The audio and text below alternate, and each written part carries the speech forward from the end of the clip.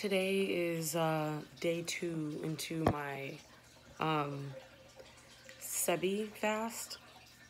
I'm not even sure if I'm doing it right, but I remember watching one of his speeches. He was saying, like, I'm sorry, not speeches, his lecture. I'm really tired. It's almost midnight.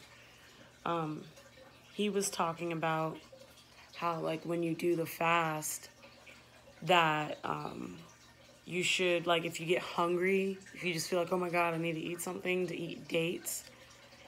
So I bought some organic dates to eat whenever I'm feeling weakness, which I did today. I had like maybe 4 of these today. They're huge, man. I don't even need that much. But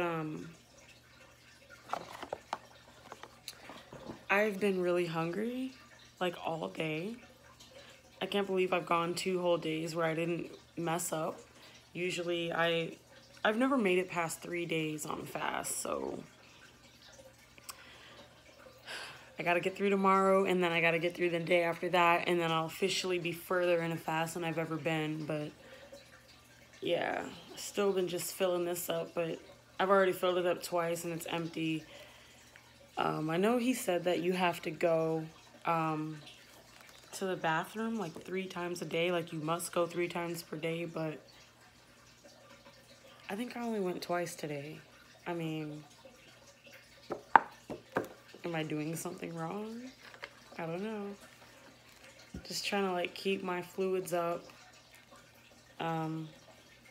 I wanted to see if I can get some blood work done, make sure like my vitamin levels are okay ever since I changed my diet, but my appointment isn't until June. And they said there's no way I can get an earlier appointment, so I just gotta make sure I'm being as balanced as possible. And I'm gonna have to look into like B12 vitamins that I need to take, because I think that's one vitamin that I'm not sure if you can get that from vegetables. I'll look into it. I like this water, man. It's Iceland lava spring water, imported. And it's alkaline, which I like. So I think it's like one of those naturally alkaline things or something. I really don't know. Tremendous volcanic eruptions and giant snow-capped glaciers in Iceland have created the perfect combination for crystal spring water. The decades of natural lava rock filtration gives Iceland lava natural spring water a naturally high pH of 8.6 to 9.1 with no impurities. Okay. I don't know. Stuff like that makes me want to try it, so obviously I went and got it. Let's see. One thing I've noticed differently, I'm not sure if it has to do with the fast or with the diet change or both, but my period has gotten like way lighter.